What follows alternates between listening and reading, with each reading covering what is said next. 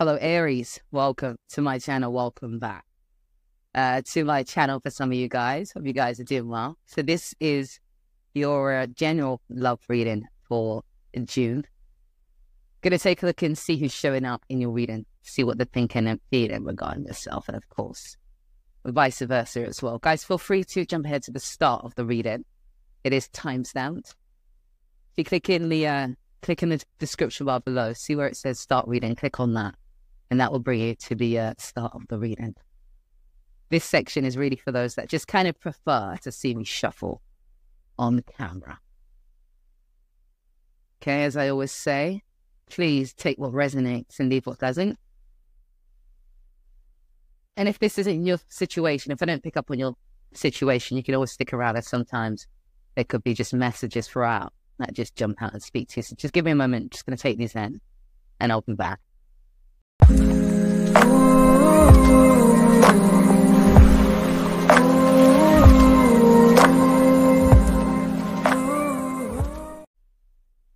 So Aries, let's start your reading. Of course, take whatever side resonates with you guys and picking up as this being your side, the person that you're dealing with over here, but you could always flip switch whatever side just kind of resonates the most. All right. Okay. So this is someone that you felt you had to move forward from with the 6 there, Aries. Seems like at some point, just to you knowing more. I feel like this is not about you coming to accept, but definitely you knowing more about this situation with this person. Maybe they're not ready. Maybe there's an awareness around them dating, because we do have that three of cups there. But there's some form of awareness or some form of knowledge, and that's due to maybe time past experience that's caused you to say, okay, I'm going to move forward without this. I'm going to kind of move on from this person. I'm not sure what's going to happen next or where I'm going or how things are going to be. I'm going to take a risk with the Fool card, because to be quite frank, it's like I've put work into this. I've done enough, or I've done what I feel that I should do or could do, but it's not been enough. It's not materialized into anything. So I'm going to just kind of move on from this. And I feel like there was also, again, like I said, we've got that three of cups, which talks about just you maybe coming to some form of, because we've got the Temperance card there, some form of acceptance around this person maybe not being ready yet, or this person still dating, or this person even being in some form of relationship or speaking to someone else. It's like, okay, there's been some form of, for a lot of you, there's an acceptance around that, which contributed to you moving forward, moving on. This attempted move of you kind of moving on. And your person is, we've got the King in there. So it seems like they're very much in their head, strategic in terms of just how they move with that King, watching you move on, or watching you move ahead with the 6. But I feel like for a lot of you, because this is either them waiting for an idea or waiting for some form of solution or idea on how to handle this and being patient with that, or them having received some form of idea or solution around being patient with this situation. Because this person has to defend themselves. It's like they was defending themselves, maybe from mutual friends, mutual acquaintances, or maybe just this person's inner circle. It might just be this person's own inner circle where they're just not agreeing or hadn't agreed with what they done or how they handled this. There's someone or people with the 7 of Wands there where this person felt like they had to defend themselves, defend themselves with something coming crashing down, with messing up with something. It's like, they messed up with you, and now people around them are kind of being critical of that. We've got the 7 as well there, which just brings us to where we are at the moment. You're showing up as the Page, so there's still a lot of love here, a lot of care that you do have towards this person, and you coming together, or the relationship is just, that's pretty much at the forefront of your mind, is this idea of having the 10 of Pentacles with this person. So the 10 of Pentacles represents fulfillment on a tangible level, relationship, solidifying some form of relationship, because there has been some form of emotional connection, strong as well, emotional connection that you've already developed with this person. There's a pull. I was going to say this natural pull towards them, natural attraction or draw that you have towards them. But there is this little bit of judgment that you have, which we'll get into in a minute with that judgment card there. For a lot of you, this person is showing up as the Seven of Blades. So this talks about sneaking behind the scenes. So for a lot of you, this person is most definitely checking out your social media, spying, lurking behind the scenes, watching what you're doing, trying to find out what you're up to.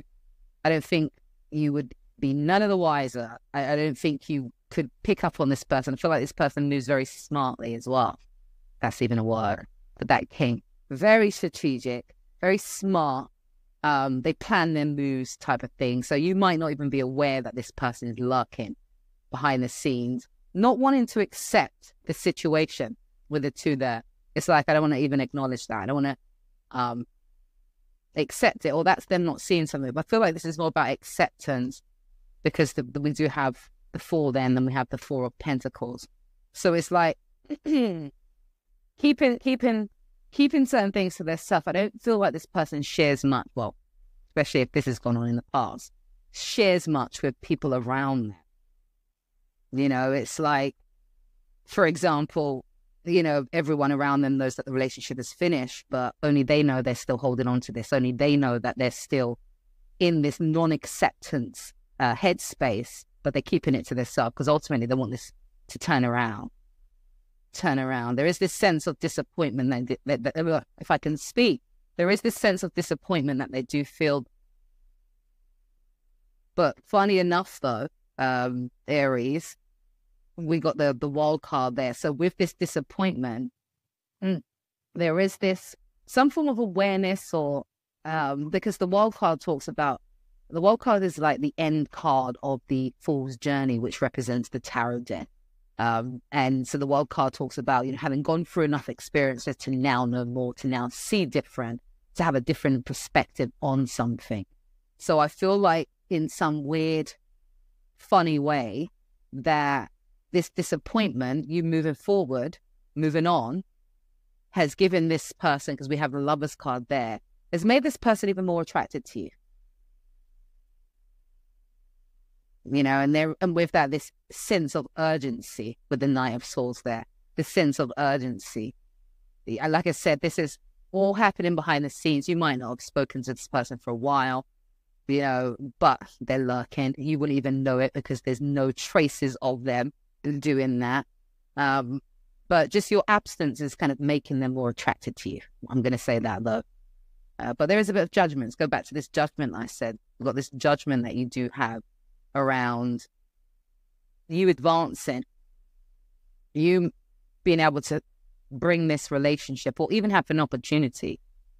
You know, it's like, when is there, am I even going to have an opportunity to build with this person again? Is there ever going to be an opportunity that presents itself?